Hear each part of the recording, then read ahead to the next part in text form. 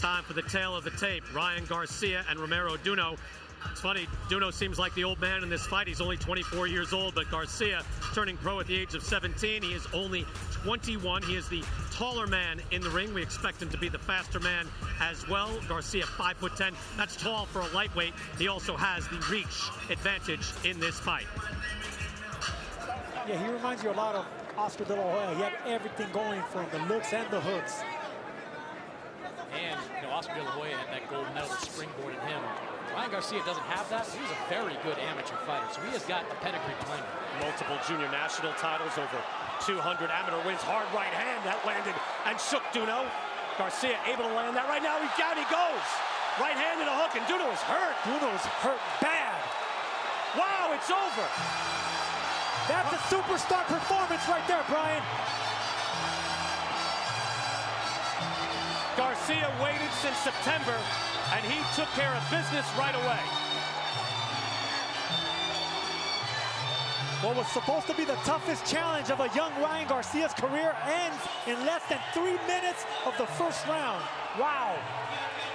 Your winner by KO victory. He is still undefeated, and now the new WBC silver and NABO lightweight champion, King Ryan Garcia! Ryan, congratulations.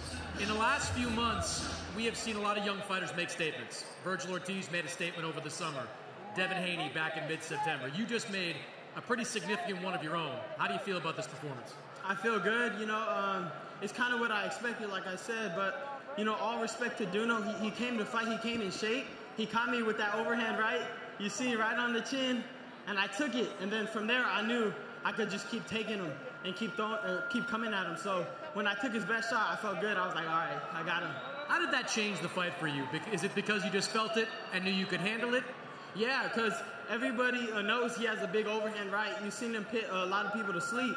So I was like, all right, let me watch out. And then when I took it, I was like, oh, okay, that's what it is. And then I felt good from there. You knew that his style, he was going to be there to be hit. You said that all week long. Were you surprised at just how much he came at you, how available he was to you? He came at me like a bull. I was like, damn. Oh, shoot. I was trying to move out the way, and I was like, all right, I'm going to start swinging.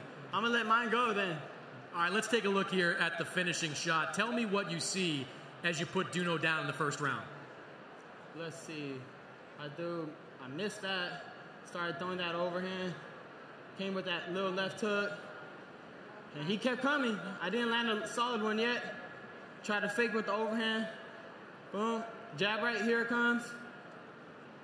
Bang, bang. Right on. Boom. Temple shot. And it's over. Once you hit the temple, it's almost over right there. Can you tell, even at a young age with your kind of power, do you know when you've hit somebody with that kind of knockout shot? You know, there's 3 places to knock somebody out. It's right in the temple, behind the ear, and right in the chin. You hit anywhere, and with a solid punch, it's over. You know, this is your 3rd fight now with Team Canelo, with the Reynosos. What's the differences we're seeing in you in your time with that camp? You know, I'm just learning my overall game, you know, footwork, speed, power, everything. You know, I'm just soaking in with Canelo there. It's an honor, you know. It makes me feel good just watching him spar, watching him train. He gives me hugs. He tells me, you know, you're going to do good, and I feel good. And I want to thank my team. I want to thank Eddie, you know, everybody from Golden Boy, Sean, my little brother. I got shout out everybody. Thank you for all the support. Viva Mexico! Let's go! Woo! Let me ask, before I let you go, Ryan, you are both a very good fighter and a popular fighter, which makes you very appealing to some of the other fighters that are out there. We've already heard Bill Haney, the father, the trainer, Devin Haney, say, I want Ryan Garcia for Devin next. You can choose your own destiny in a lot of ways. In 2020, what kind of fights do you want? You know, I just want better competition the more I step up. I'm only 21, and a lot of people forget that. But, you know, I'm going at my pace. Whatever I feel I'm ready for, I will take on. And, you know, those fights down the line are going to be huge fights. But when my team feels I'm prepared, I'm always going to listen to my team.